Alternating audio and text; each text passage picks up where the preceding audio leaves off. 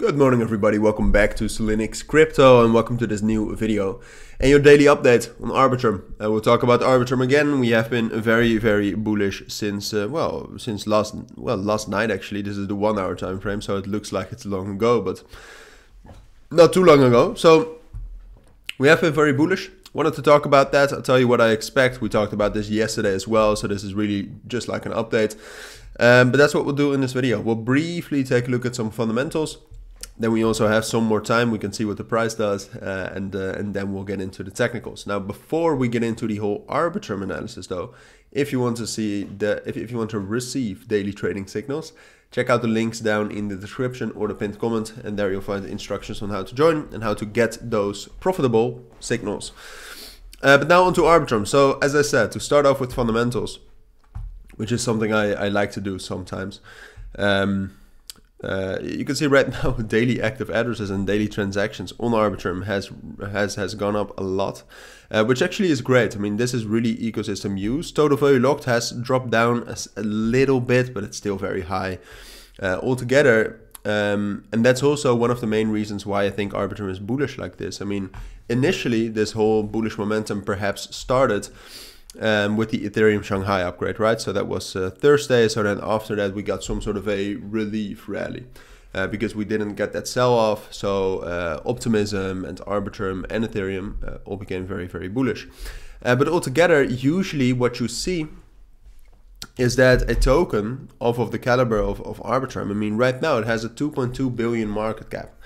I would say it should have an even higher market cap than this. I think it's worth more. If you take a look at the volume it's handling and the statistics we just took a look at, I just think it's undervalued still at this point of time. So usually that's also what you saw, for example, with Aptos, even though perhaps that was a bit manipulated. After a while, these huge new cryptos just get some sort of a rally. And I think that's happening with Arbitrum now. Now we do have to get one more kind of confirmation for that, because what we talked about yesterday, to do a quick recap, is I said, well, if we are able to stay on top of 1.6 until the update tomorrow, which we have been able to do, or tomorrow morning, I said, then we will be able to get up to 1.75 and break above that, which we just did. That whole 1.72, $1.75 level is our main resistance level. We broke above that. Now the only thing we have to do is kind of get some sort of confirmation.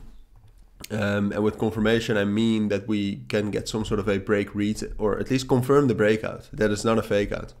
So what's happening now is that we'll drop down to that level.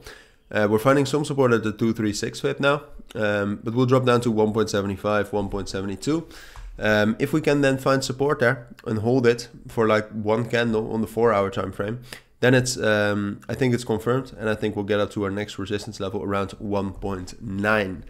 And then from there we'll see again. I mean, after 1.9, the obvious price target is $2 and 2.05, but 1.09 has the 2.618 VIP there, which usually is pretty strong. So we'll have to see. I really think perhaps we should drag this level up to like 1.9, 1.95. I think that's a more accurate price target. I think we're going to get there. I think that's the most likely scenario. But if for some reason we are not able to find support at around 1.72, which could happen, then we'll just take that break retest and we'll drop back down to 1.6. And from there we'll see again. Obviously, it's not what I expect, but I'll keep you updated on Arbitrum either way. So for now, this is my take. This is my analysis. But yeah, I'll see you again tomorrow. So thank you for watching. Take care today and bye.